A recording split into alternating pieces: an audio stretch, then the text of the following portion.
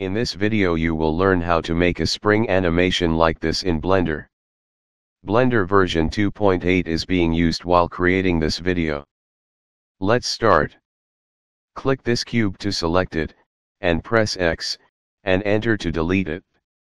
Add a circle by pressing Shift plus A, Mesh, Circle. Rotate it on X-axis by pressing R, X, 90 and enter. Press 1 on the number pad for front view. Scale it down by pressing S, 0.2 and enter. Click on this move icon to enable moving hands. Press and hold the Control key and drag this red arrow 2 grid lines right. Press Ctrl plus A, and click all transforms. Come over here and click on this modifier icon, click on Add Modifier and click on Screw Modifier. Rotate the view something like this with middle mouse button. Come back here to the modifier section and set the screw value to 0.4. Set both steps and render values to 64. Increase this iteration value up to 5. Come down here and drag this timeline section little bit upward so that you can see the keyframes clearly.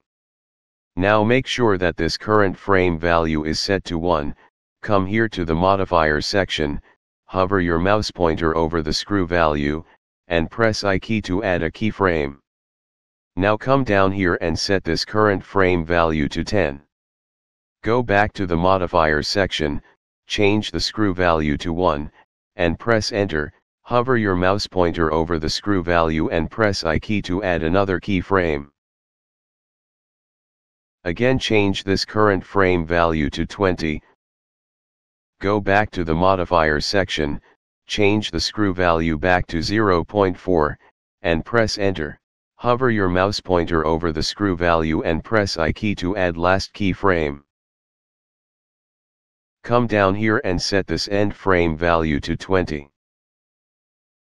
Finally come here and click this play button. You can also press space on your keyboard to toggle play and pause the animation. And this was a very short tutorial about animating a screw in Blender. Thanks for watching. Please subscribe, and leave a comment.